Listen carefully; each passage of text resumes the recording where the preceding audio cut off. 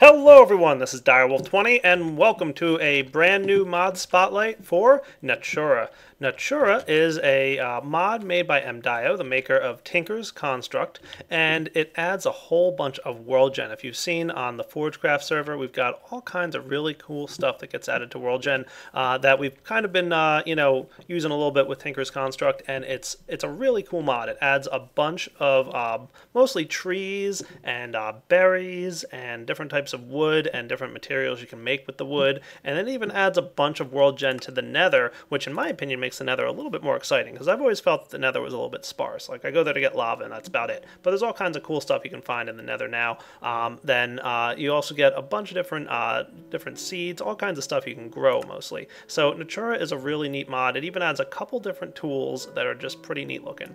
So I'm going to start playing with this mod a little bit, show you guys some of the different tree types that can grow, some of the different bushes and stuff, and then we're going to head into the nether and check out what happens in there. Alright, let's get started taking a look at Natura.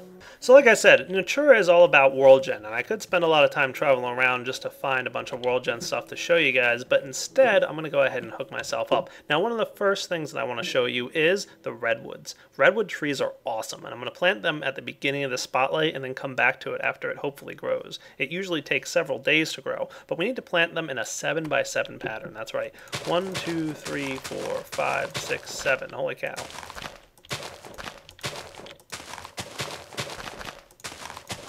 Yeah, that is a lot of saplings that you're going to need, but don't worry, the redwoods are an awesome tree. They are, if you have watched any bit of the Forgecraft series, huge, and they really grow super tall. So we're going to give this a few days here to grow, and then we'll come back and see this towards the end of the spotlight. But for now, let's take a look at some of the other saplings that are available here. One of the first ones I want to show you, just by random, is the amaranth sapling. This guy is neat. I'm going to get myself some bone meal and show you the first tree that is part of the Natura mod. Boom. Oh, that is nice looking. It's a really tall tree, as you can see, tall and thin, and the center of the wood here is like this purplish color, as indicated, and you can see it's pretty cool. And you can go ahead and get yourself some really nice planks with it. And as I said, most of these guys can be made to make wooden doors that are fancy. Now, this just makes a normal wooden door, so we got nothing to worry about there. But when placed in the world, these things just look pretty cool. Nice. Now, rather than growing all these trees by hand, I've gone ahead and put them all together and prepared them for you guys so you can see everything all together at once. Pretty cool, right? So here are a bunch of the trees that are available. I'm still waiting for my giant redwood to grow. Like I said, it takes a long time, but they're huge when they do grow. And I also want to mention real quick before we get any further in the spotlight, I am using a beta version of this mod that we're exclusively testing on the Forgecraft server. So there are a couple of trees and things that you'll see in the spotlight that aren't released yet, but they will be extremely soon. So let's go over some of the different trees that are available here and the different types of wood. First off, we've got the tiger wood tree. Pretty cool looking tree with some nice wooden planks. And while we're here, I want to mention that you can craft crafting tables with most of these different types of wood, and you'll get like a little specialty textured, custom crafting table. And if we take a look in here, you won't necessarily see them in any eye. You only kind of see one in there. But if we go ahead and look up the different types of wood that are available, and you just look up what you can make with them with the U key, for example, you'll be able to see the different looks of the different crafting tables, which is pretty cool looking. Yeah, there's definitely a bunch of them available. So I'll get into some of them in just a bit. We've also got maple, pretty nice looking tree, pretty cool. Bunch of different types of trees in here. We've got this type of wood and plank. Moving on, we've got the amaranth tree. We just saw that one a moment ago, but I put it in here just to be complete. Cool. And then we've got the Sakura tree, which is the first tree that includes a door with it. So you can see this is a custom door that looks pretty nice when tied up with the Sakura wood and the wood and the planks there. Cool. While we're here, I'll show you the eucalyptus tree. Nice little door here. And those are the different types of wood and planks. Next up is hopseed. Here's the door and the wooden planks. Pretty cool. The tree is actually pretty short and has a lot of leaves, but you can actually, if you want, kind of dig through and eventually make your way back to the heart of the tree, and you'll eventually find the wood. It's pretty thick, that tree. Here we've got the silver bell. Nice. And finally this guy, the willow. Pretty cool. This willow tree, its leaves kind of extend pretty far towards the ground. Not bad. And finally, I want to show you guys the redwood. Redwoods actually have 2 doors that go with it. You can craft the doors both out of the planks and out of the wood itself. There's actually 3 types of wood that comes out of the redwood here. You can see here's one type with its door, and the door really blends in well with the redwood itself. So if you want to kind of create like kind of a secret or hidden door, it works really well for that. And this is the heart of the redwood here and the roots of the redwood. So they each have different types of wood that go with them. And here's what the planks and the door that's made out of the planks looks like. So those are all the different types of wood, doors, and wooden planks that you can get with Natura. Now let's move on to some of the bushes. Again, you'll find these littered around the landscape. You'll kind of find them naturally occurring in World Gen. First off, we've got the mallowberry bush, the raspberry bush, the blueberry bush, and the blackberry bush. Okay, once you plant these guys down in the world, they're going to start to grow, and they'll grow larger and larger, and then once they've reached their full size, they'll start producing berries. And I'll come back in a moment when I'm ready to show that. And while we're at it waiting for this, I'm going to go ahead and get myself a bit of sand because I want to show you one other plant that comes as part of World Gen, and that is the saguaro fruit. You can go ahead and place your saguaro fruit right here, and it kind of grows into like a cactus type structure. And every time it rains, it'll start producing a bit of fruit for you that you can harvest as well. So I'm going to let that guy grow. Now, while those bushes over there are growing, I'm going to go ahead and show you some of the other plants that you'll find in Natura. I'm going to go ahead and get myself a hoe and just till a little bit of the land here. There we go. There's 2 plants or seeds that you'll find whenever you break tall grass. So just break any tall grass or any tall grass-like structures, anything that breaks the normal wheat seeds, and you randomly have a chance to get barley seeds and cotton seeds. Now, barley seeds are pretty cool. You can go ahead and check out the fact that barley, right here, if you mouse over it, shows you similar to wheat, it grows in the wild. Cool. Let's go ahead and help it grow along a little bit faster. That's what it looks like when fully grown. Cool. You can see it's not growing anymore. Okay. I'll get myself a little bit more bone meal to grow up my cotton plant. Now, cotton plants can also be found just out in the wild. I think there is actually a cotton plant around here somewhere. Yes, so you can see some in the distance over here. Cotton plants you can go ahead and harvest. Just break them, or left click to harvest their cotton. Now, if you click again or mine it like that, it's going to go ahead and give you the seeds. Cool. Not bad. So the seeds do come from tall grass, but you can also get them from cotton plants that you found in the wild. And as just demonstrated, you can just left click on them and then they'll regrow their cotton over time. So, no need to, break and replace. There you go. You'll just get your cotton. Now, cotton can be used for a couple different things, particularly string and wool. 3 will get you string and 9 will get you wool. And considering that it's 4 string to get wool, that would come out to be 12 cotton. You're getting a bit of a deal here if you go ahead and craft your wool out of cotton instead of first crafting it into string and then into cotton. Not bad. As for the barley, well, that stuff is pretty neat too. Once you break it, you go ahead and get some extra seeds and some barley. And it's similar to wheat in the fact that you can convert it into bread. But you can also take one barley and turn it into barley flour. Okay? Now, barley flour can be cooked in any kind of furnace, and it'll turn into, you guessed it, bread. There you go. Smelting barley flour into bread. So you can get bread 1 for 1 from your barley instead of in like vanilla Minecraft where you have to get 3 wheat to get the bread. And I think that we even get in here a wheat flour recipe. You can go ahead and convert wheat into wheat flour as well. So you can also use that in making cake if you want, but for now it's used to smelt into bread. Cool. So that is kind of, another recipe that you can, make from vanilla materials. Cool. Now, if you're like me and you hate the nuisance of planting and growing stuff, you can go ahead and hook yourself up with some wheat seed bags or any other kind of seed bag. You can see they have it for almost every type of material that you can grow with, including bone meal.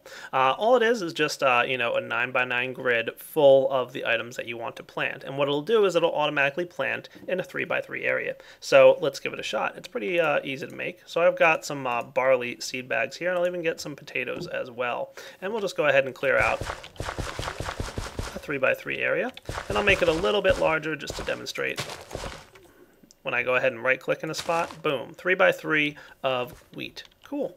And you can also do it with the bone meal, for example, right here, boom, 3x3 of bone meal application. Not bad. Not bad at all, actually. I like that. It's a quick and easy way. It just makes it a little bit easier to, number one, store all your seeds and materials, because you quickly start building up a lot of extra seeds and stuff, and it just makes it easier to harvest and plant stuff. It's really a pretty nice way to, deal with it. And there's no extra. It's just, 9 seeds, and then in the end it plants down 9 seeds. Simple, but effective. Now there's one more piece of world gen that I want to show you in the overworld here, and I have to fly really high up to get to it. You can probably see it right now. A couple people actually posted in some videos I've made in the past asking what is the deal with this stuff up in the sky. They're clouds, world gen clouds that you can actually get pretty high up there if you want to. And I'm going to go just get really high up. You're going to have to find your own way up into the sky without using creative mode, but I'm sure you'll come up with something. You can go ahead and see that you can harvest this stuff if you try. Cool. Nice. Nice. I like it. It does help prevent you from falling or taking fall damage. So let me just flip on creative here. Much better. I did harvest a bit though, so let's see how we managed to do. So I've got some clouds. So light and fluffy, saves you when you fall. So I'm going to take my quantum suit boots off here and just go ahead and plant down a couple clouds. Cool? Good deal. Alright, let's actually get really high up, where I would normally take fall damage, and jump into the clouds. Boom! No fall damage at all. Nice. So that's what the clouds do. There's actually several types of clouds. You'll find these in the overworld, and there's 2 other types, which we'll get to in a bit. The dark clouds, for example, do cause lightning strikes, so watch out. But you can only find them in the end, and they're not fully implemented yet, so I can't really show them to you too much. But you'll also find ash clouds and sulfur clouds. These guys are both found in the nether, and I'll show you the world gen for them in a bit, but you can see that 9 ash clouds will convert into 1 charcoal, and sulfur clouds can actually get you eventually some sulfur, which can then be converted into gunpowder. Nice. So we'll see what these guys look like when we head down into the nether in just a moment, which I think we're getting pretty close to being able to do, because I think I've shown you guys pretty much everything that generates in the overworld. Everything left to show you is going to happen in the nether. We're just still waiting for some of these plants to grow. We can see here that this one has grown to full size. This one's kind of partway through its growth cycle, and these 2 are still very young and haven't grown much at all. So we're going to give them a little bit of time. Like I said, the berry plants here, once they are fully grown, will start producing berries, and I'll show you how to get them in a moment. Alright guys, we're going to head into the nether now, check out some of the world gen there, and then come back in a little bit to check out some of the grown plants that we've already set up and are waiting for. So let's see what the nether has in store for us. So guys, here we can see a couple of the world gen structures of the nether right in this line of view. We've got some of the clouds here that I told you about, some of those sulfur clouds that you'll find. You've also got right nearby a couple types of material. For example, here's some more of the clouds, okay, right there. And then we've got this awesome tree. This is actually a pretty interesting tree. It grows upside down, so you can see them all growing here on the roof of the nether. That is cool. That particular tree happens to be this guy, the blood sapling. Nice. So you just go ahead and plant this guy right here, for example. We'll kind of put him up. You have to get him planted upside down, and he'll go ahead and grow. I don't think he'll grow on netherrack, though. I think world gen he can, but on other places he has to grow on certain types of dirt. So that is the blood sapling. And if we take a look here, the blood sapling can make all kinds of cool stuff. It does make a really neat looking door. Cool. And it can also be used to make different types of swords and tools, and it's also got its different types of planks and stuff, so not bad at all. This is also a fire resistant tree, so he won't have a problem getting lit on fire. So it's just a pretty cool in general looking tree. Nice. Yep, bloodwood. Very cool. I like it. So that is what we're taking a look at here. Now, the other type of tree, which is actually nearby, and I've got a jetpack on to help me fly around here, is this really cool looking blue tree. I want to say that might be the ghostwood. Nope, ghostwood is white. That would have to be the darkwood then. All right, I was close. All right, so the darkwood tree, as we can see here, produces chalky apples. Pretty cool. You can see that it produces a really cool looking bluish kind of wood, and it also has two different types of leaves. The white leaves contain one of these apples. Cool. Potash apple. Tastes a bit like chalk. And it does even give you a little bit of damage when you eat it, but it does fill your hunger bar, so you're good to go. And then this green guy here is just another type of leaf. Pretty cool. Flowers, so I guess sometimes you get flowers from it. You can also, again, create different types of tools and shovels. So the concept here is ideally that you can go ahead and actually live in the nether and not have much of a problem. You've also got a different type of material here. This stuff, I believe, is just the dirt. So let's see. Yep, that is the tainted soil, a special type of dirt. Now you can go ahead and plant this up on the roof. Let's go ahead and see here if this is going to work. Just curious if I can put my bloodwood sapling on the dirt. Nope, I guess I can't get that to plant right now. That might be a bug. Like I said, there's a couple different tweaks. This is still a beta version. Oh, I was wrong. You actually do plant them like normal. So you do plant them on the ground here, and then when you grow them, they'll kind of go ahead and find their way up to the ceiling. Look at that. Oh, that's kind of cool. Interesting. That's a neat growth mechanic. So you just plant them on the ground like normal, and then they'll find their way up to the ceiling. Okay, you already saw the darkwood sapling here. Cool. Now we've also got the ghostwoods, which is a pretty nice looking tree. And that one also has a door, of course. Oh, that's cool. The ghostwood door is kind of a little bit see-through. Nice. I really like that. Look, you can kind of see right through it. That's cool. And the ghostwood tree and planks, of course, right here. Nice. Now, the leaves are pretty neat looking, as you can see, and we've got one more, the katsu sapling. Now, this guy is a little dangerous, so be careful. Growth, please. Oh boy, that's a cool looking tree. Now, you do want to be careful when you harvest these guys. They have a little bit of an explosive personality, you might say. Yeah, so be careful when you're harvesting them, because they will hurt just a little bit. But the wood here looks really nice, and as does the planks. Pretty cool. Let's see, katsu. You can make tools out of it, but there's no special door just yet. Now, also in the nether, you're going to find a couple different types of berries, okay? So I think I've already seen a few of them here, but you've got dusk berries, you've got blight berries, sky berries, and sting berries. Oh boy, those guys are pretty nasty. You'll also find these guys, different types of mushrooms littering out the landscape. So you've got purple, green, and blue. Pretty cool. You can see they're glow shrooms, so they actually emit light, which is neat. Nice. Now, if we kind of look around here, we might see some of this stuff in the wild. Let's go ahead and just jump into creative. It's a little bit easier to fly. So we can see here, we've got some of the glow shrooms, as you can see right there. And down here, we've got some of the berries in the wild. And it's real simple to access the berries. Just right-click. I guess not. All right, that one might not have been fully grown yet. We're going to have to wait for one to fully grow before I can show you that. Finally, over here, we've got a neat material called heat sand, and we've even found a couple of the vines. Nice. Now, heat sand is a little dangerous. You're going to want to be careful when you find this stuff. It is a type of sand, so you're going to want to harvest it with a shovel. It looks like the mining drill just isn't being recognized yet, but if we take off our boots here and walk around on it, boom, we're taking a bit of fire damage. So you're going to want to have some kind of fire-resistant boots or something like that to be able to survive on this sand. Luckily, I've got that just right here. Cool. Also, this cool stuff. Nice. Oh, you know what? I'm probably going to need shears for this.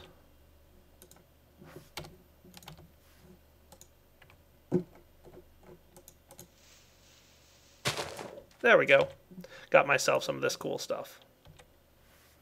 These are thorn vines, and they will do a bit of damage if you're not careful. So let's get out of the heat sand, actually.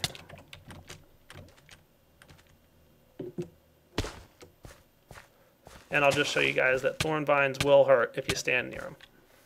Oh look, and here we found some of the darker clouds. Let's head back to the overworld now and see if any of the stuff we've planted up there has grown while we were waiting and playing around down here in the nether.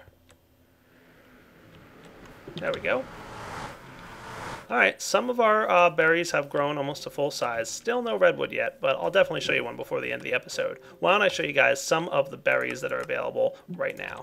So you can see here, a bunch of different types of berries. We've got the blightberry, the duskberry, the skyberry, and the stingberry. These are all the ones that were found in the nether, and they all have different effects on them. So for example, if I eat this guy right here, you'll see that we get mining fatigue and strength. Pretty cool. And I'll show you the next one in a second. Right here, oh, that hurts. We get poison, but we also get regeneration, and the poison is not quite as long as the regen effect. Neat. Cool. Right here, this guy gives us night vision, and this one here gives us slowness, but a jump boost. And then the slowness wears off pretty quick, and then we get jump boost for a little bit. Nice.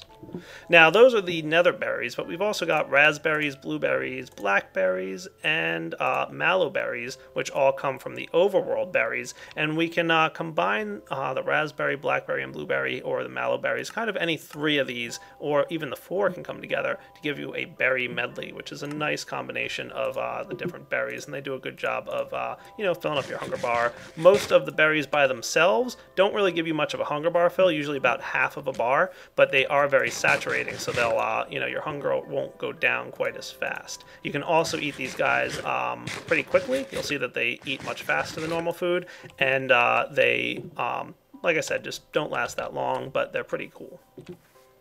And guys, because I didn't want to wait for that nifty little tree to grow, it was taking a long time, I went out and found one in the world. Behold, the redwood tree. Yeah, that's a big tree. This thing is huge. I mean, look at the comparison to the trees next to it that are just normal sized trees, and then you've got this big bad boy. I mean, it's enormous.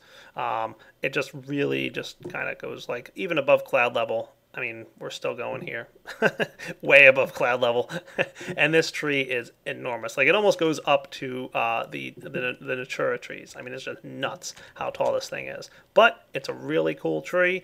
Some people have been known to make their homes in them. Like I said, they can make pretty cool decorations and nice wooden doors that are really kind of hard to see when up against the tree.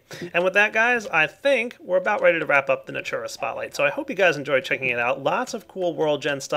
Adds a bunch of different types of food and different kinds of berries and stuff that are just really neat, and makes the nether a more interesting place. I think the goal is for people to be able to live in the nether full time if they want to. So it's definitely an option with all the different wood and berries and food and stuff that's added to the nether world gen. So a pretty cool mod overall. So this is Direwolf20 signing off on the Natura Spotlight. Hope you enjoyed it, and as always, take it easy.